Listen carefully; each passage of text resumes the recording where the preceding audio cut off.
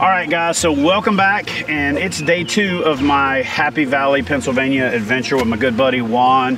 Juan, set the table for where we are, what we're doing, and what the game plan is for today. Basically today, Chad, we are here at Fly Fisherman's Paradise, which to my knowledge was the first fly fishing only project in the United States. We're going to do some nymph fishing today because we didn't see any hatches right now. Obviously it's in the morning. It's a little bit colder than usual for this time of year. And so we're gonna, once again, do some tight line nymphing and head up to some pools and see if we can catch some brown trout today. So a southern boy come up here to fish, and it's a little bit colder than normal. So we sat at the coffee shop for about an hour to let it warm up a little bit, and I still got a beanie on, or a toque, or a skull cap, or whatever you call it. I had to break out the down jacket today too, man. This is crazy. So anyway, the hat should be on this evening, this afternoon, but right now we're gonna go do this this nymphing thing and see if we can't find a big old brown. Here we go.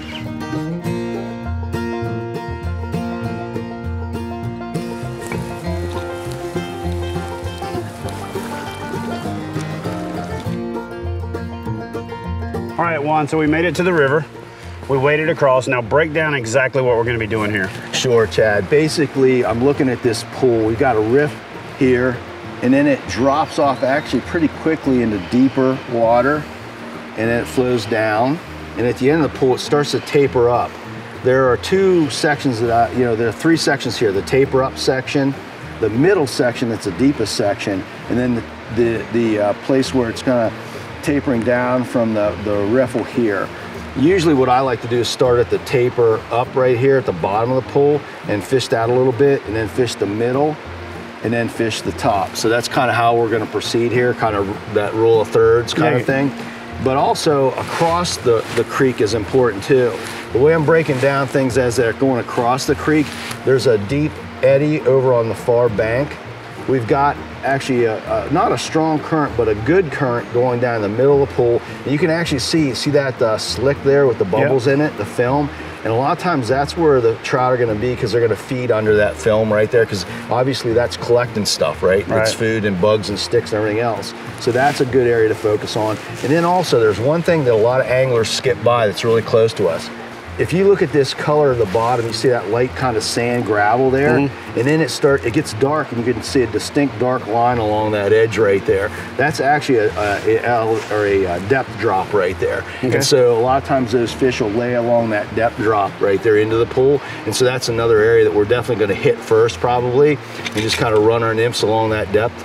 And then kind of move out into some of this other stuff. Yeah, so basically what you're saying is divide the stream into thirds, lower, middle, upper, and then do the same thing crossways. Do the, this third, middle third, and outer third. So break it down, baby. Now, let's put a fly in their face. All right, buddy, let's go do this thing. Cool, cool.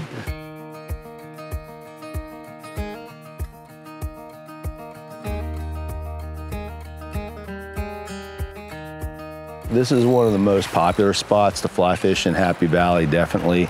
There's a fantastic population of fish. I don't remember the exact number, like per, creek mile, but it's heavily, it's a dense population of trout, and there's some really nice trout in here. I mean, really nice size, that 12 to 15 inch range. So it really makes it nice. You can get in here, you're fishing over fish. If you're making a cast, you're probably casting over fish, and that brings up the confidence level, and that's, I think, what's important. And then you're just out there trying to figure out what the fish are going to eat. So I really like this section of the fly fishing section of Spring Creek. It's a lot of fun.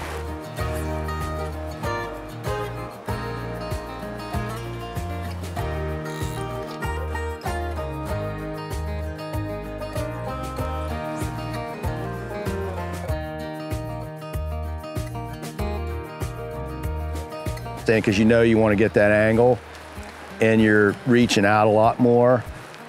When you have a longer rod, you can keep your elbow in almost to your side a little bit when you're drifting, and it saves your shoulder and your elbow.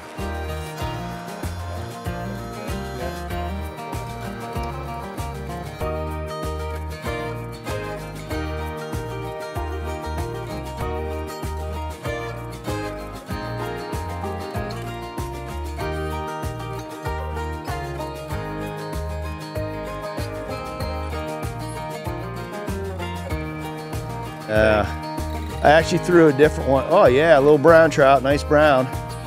Good job, man. The student has become the teacher. All righty. Pretty little brown, son. Ooh, come on, dude. Come on, buddy. Come in here.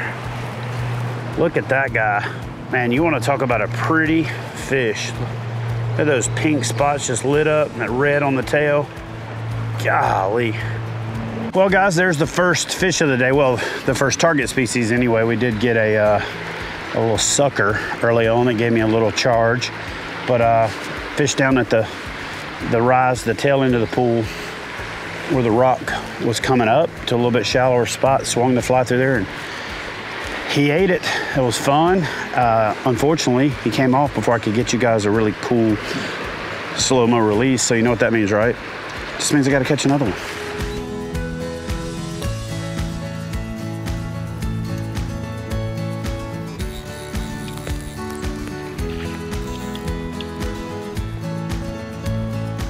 I've never lost a big fish on a trip before. And I'm not about ready to start. So I've netted every big fish we've ever hooked. For 10 years, man, I haven't lost a big fish that somebody hooked. I've never had to feel that pain, man.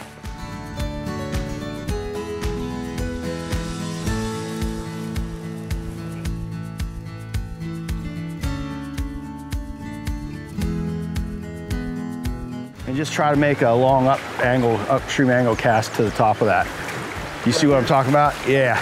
It starts at the bumpy, yep. Or go above it. Nope, you cast right below, right at the shadow almost, and let it drift down through. It's just a small green patch of water there.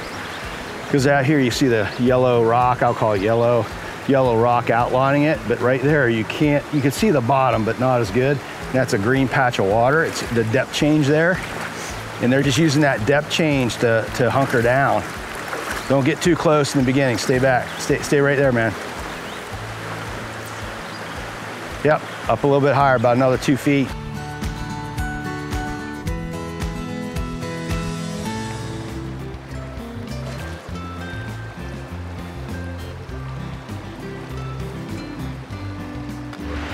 Got another brown. This is the second one out of probably a really less than obvious water pocket.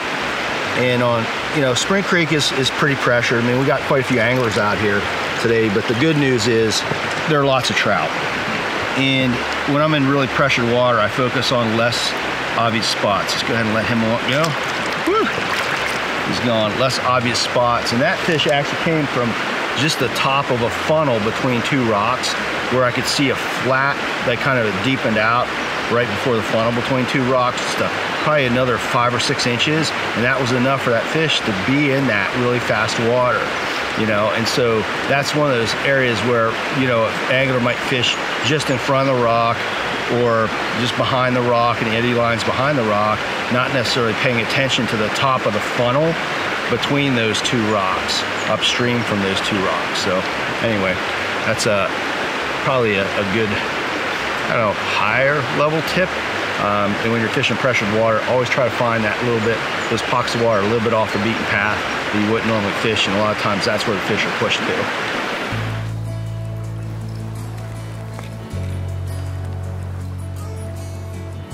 This is a faster grade area here, and they're just in a lot of pocket water. We're definitely gonna have to work through this. Let's move upriver.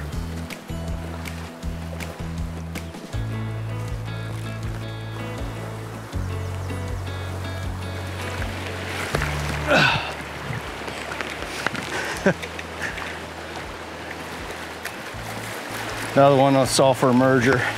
Seems to be a common theme today. Call it the way you see it.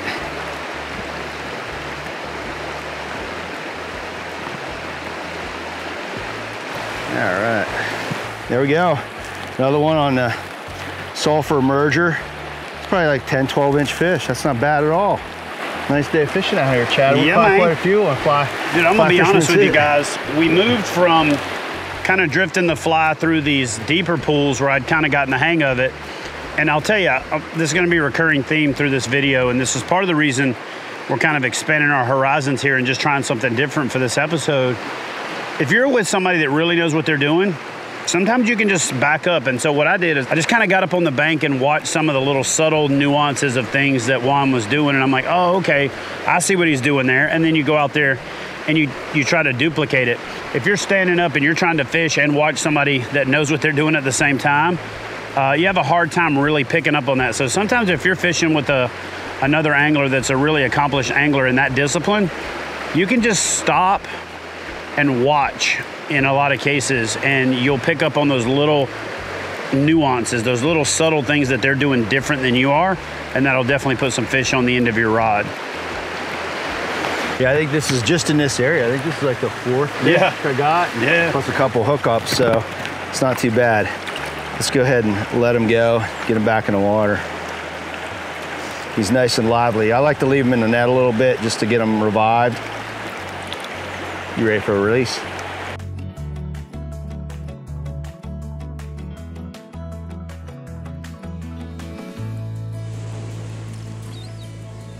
Well, guys, I hope you enjoyed today's video. If you did, do me a favor and help support the channel by downloading the Fishing Chaos app now so you can get in on the action.